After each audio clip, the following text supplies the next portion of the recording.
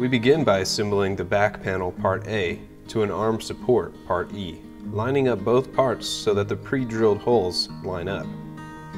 Connect the arm support to the back panel with nut, washer, and bolt Part 1. Hand tighten with the socket wrench. Use a Phillips head screwdriver to secure the arm support to the back panel with a screw Part 3. Repeat this process with the other arm support on the other side of the back panel. Be sure all pre-drilled holes line up. Use Part 1 to secure the arm support to the back panel. Hand tighten before using a socket wrench. Do not fully tighten bolts until the assembly is completed. Next, we connect the seat panel Part B to the arm supports with Part 1.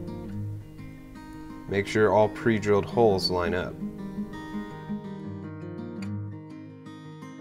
Hand tighten the bolt into the nut, then secure with a socket wrench.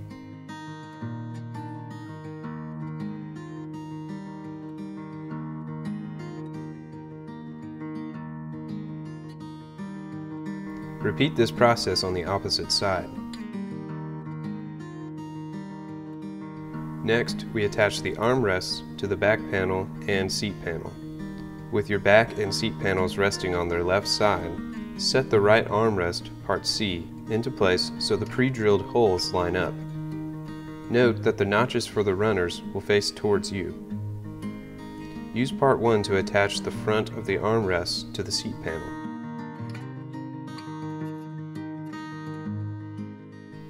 Hand tighten to secure. Use Part 1 to attach the top and back of the armrests to the back panel. Hand tighten to secure.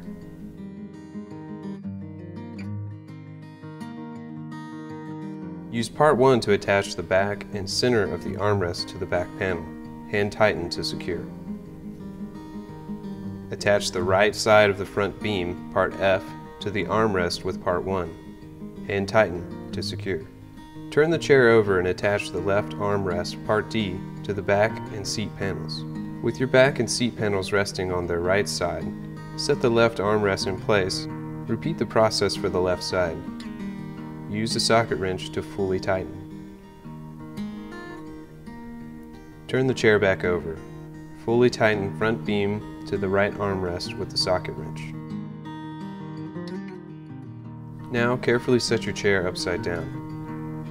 Take one runner, Part G. Align the feet at the bottom of the armrest so that the pre-drilled holes line up. Use the nut and bolt system Part 2 to secure the runner to the bottom of the armrest. Hand tighten.